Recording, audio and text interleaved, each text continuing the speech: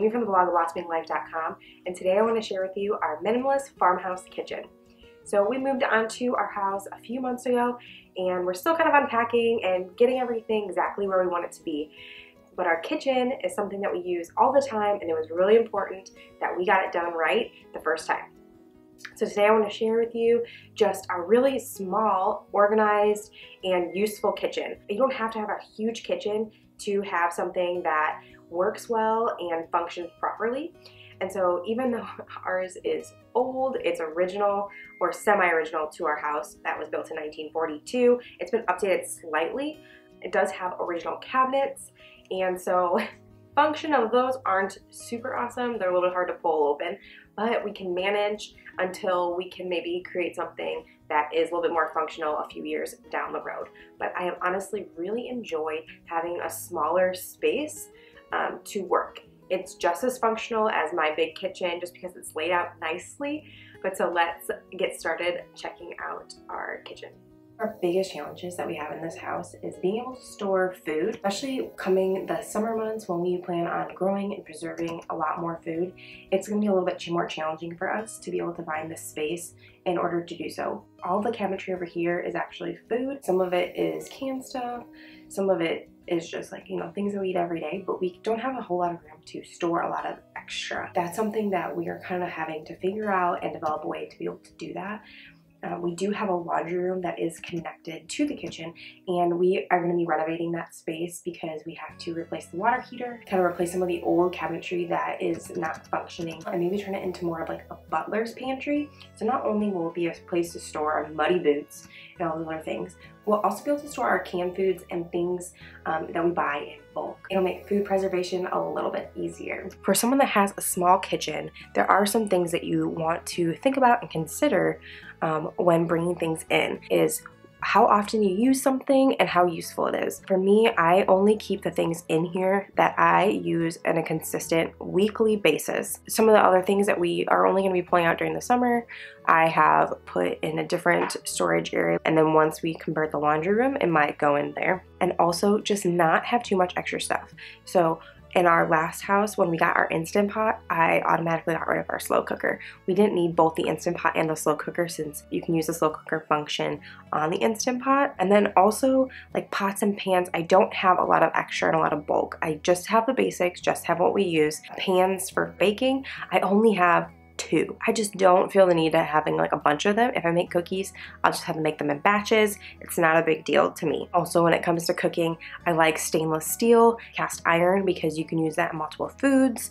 You can put it in the oven and bake with it. Same with my Dutch oven. It's super useful. I can use it for not only making big batches of soup, but I also use it for bread baking. Another thing is convenient storage. I have these like coffee and sugar and flour canisters in which I store tea. I have a mouse that really likes my husband's tea, and so we have to keep it somewhere a mouse can't get it. Now don't get me wrong, we do have kind of like junk drawers, things that we do keep kind of that extra stuff you need sometimes, but not that frequently.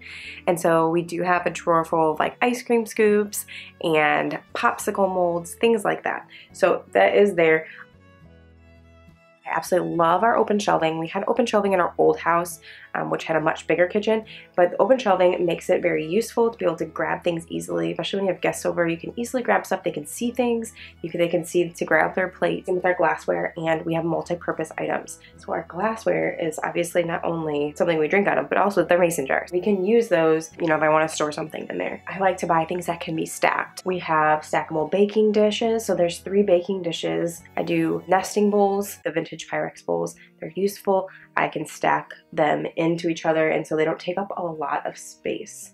Also, I find it really important to not have a lot of clutter and things on my countertop. It's helpful for my mind. It's easier to work when you just don't have a lot of clutter, toasters, and like small appliances out, so I like to hide those. The one thing that does really stay out besides like the flour and the cutting boards is our Berkey water filter, and this is important to us because we want to filter out our water even though we are on well water. It worked amazing in the city when we have high chlorine in our water, but also we have well water, so we do want to filter out any bacteria or things like that. This is an important tool that we like to use in our kitchen. and we use it constantly. Cleaning products, I keep all of our cleaning products underneath the sink, and honestly we just don't use very much. We make most of our cleaning products homemade, and so you just don't need very many ingredients. I have multiple recipes on my channel and also on my blog that you can find on how we clean our house naturally for really inexpensive, and also you only really need a handful of ingredients, so it's really simple. In our cabinets we keep things that are not so pretty and our upper cabinets will keep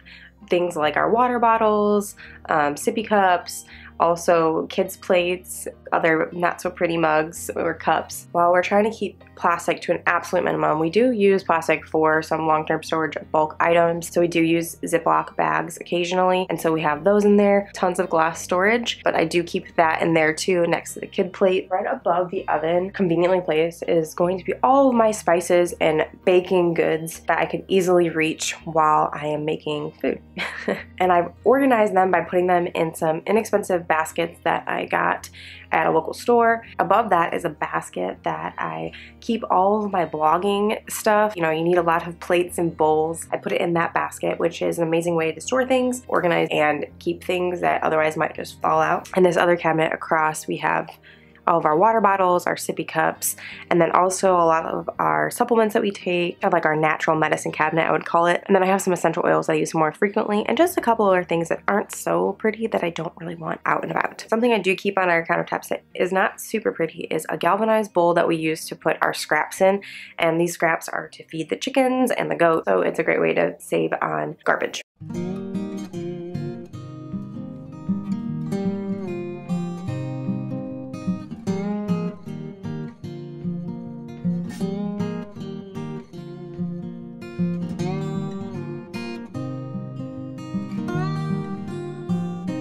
Thank you so much for joining me today on our small kitchen tour. I really hope you got some tips and tricks in how to create a small, functional, useful, and organized kitchen. Just goes to show you don't need a lot of space for a functional and working kitchen.